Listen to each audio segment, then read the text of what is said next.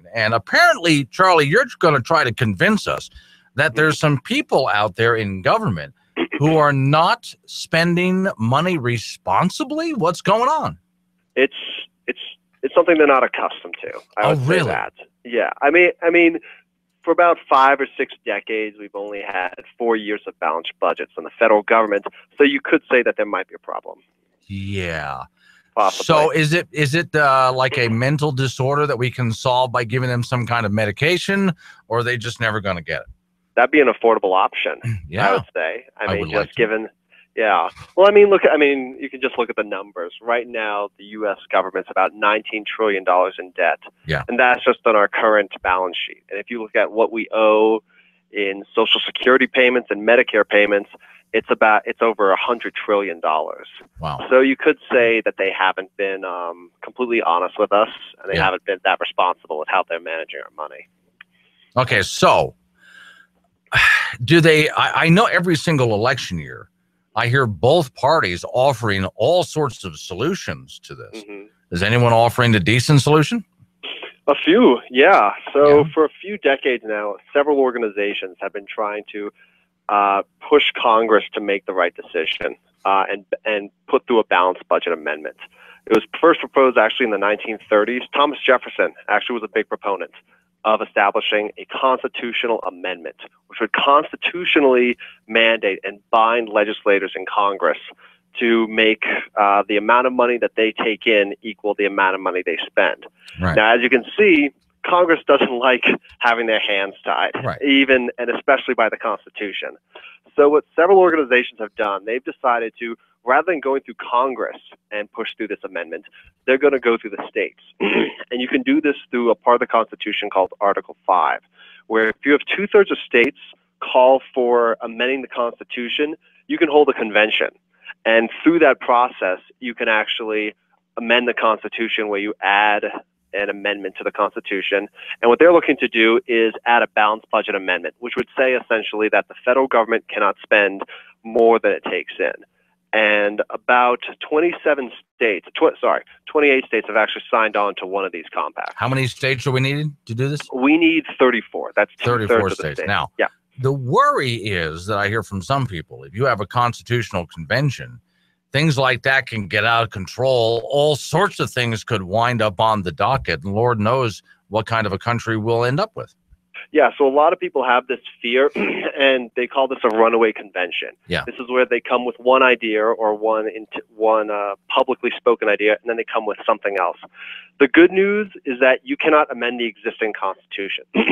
If 34 states agreed to balance the budget and they went into this convention, and then they decided, maybe we don't like the Second Amendment or the First Amendment, you can't do that.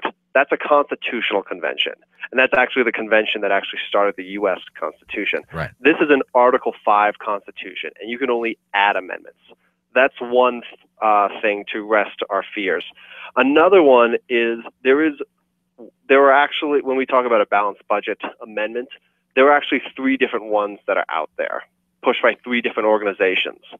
And 2 of them actually have enough wiggle room where you actually could do that, where you could add an amendment that wasn't technically being publicly proposed. But one of them is very strict, and they say that if you do not talk specifically about a balanced budget amendment, then the whole thing is canceled. They're very strict about that, and they realize that the danger of an open convention could have. Right. So one of these organizations actually has a pretty good agenda for solving that problem. That's a shame that we'd have to move to something outside like this to get something so basic done, something we should have to, I mean, it could be done without an amendment to the Constitution, really, if we elected people, which is on us, that actually cared about balancing the budget and only spending what they took in. But here's part of my worry, though.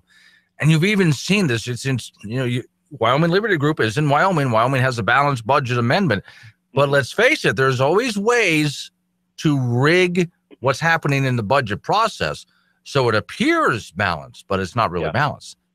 That's a very good point. Yeah. So we're one of most states actually that have a constitutional amendment mandating us balance the budget, but we can actually wiggle out of that quite a bit. I mean, we kind of had a giant shortfall this year and are supposed to in the next several years. And what we've doing, we've basically just shuffling around a lot of savings we've built up over the years rather than balancing the budget. So it's not a perfect solution, but one thing I like about one of the organizations that's pushing it, it's called the Compact for a Balanced Budget. They say they have explicit instructions over how we would actually achieve this. And it looks pretty bulletproof. I mean, but you would really have to see it be put into practice to actually see how it's done. But you're right. There are always ways to wiggle out of these sort of ideas. And I have some my ideas of my own that would be a constitutional amendment, but would be much more straightforward than a balanced budget amendment, because it's a very vague idea if you think about it. Yeah, it is. And part of what I'm thinking about here is the way that Congress likes to shuffle money and hide money and say, well, we're not really spending money there. I mean, this whole idea that something can be, well, it's just off budget, you know, Charlie, it's just off budget. Therefore, we don't have to say that we're that much in debt because we just decided to take this off budget. And it's even worse than that. Imagine if we got a balanced budget amendment and all it said was you can't spend more than you take in. Yeah. Well, to a congressman, you could just say, why don't we just take more in, which means raising taxes. Right. And they could continually promise more and more goodies and more benefits as long as they can just keep raising taxes. That's one of the concerns I have with these ideas. Here's another one for you, and you know the way these people think because you've got to deal with them all the time. You poor thing, you. I stay in a padded cell where I don't have to talk to them anymore. But okay, you have to worry then that they will estimate that we're going to take this much in, therefore we can spend this much. And if we fall below the estimate, well, you know, we didn't estimate enough. You see, these are the kind of tricks they pull. Yeah. So that's what Wyoming does a lot. That's what Wyoming does a lot of times, and that's what state governments do a lot of time. On paper, they have to say, oh, we have to balance our budget. But if it doesn't work out, well, too bad. Tough cookie.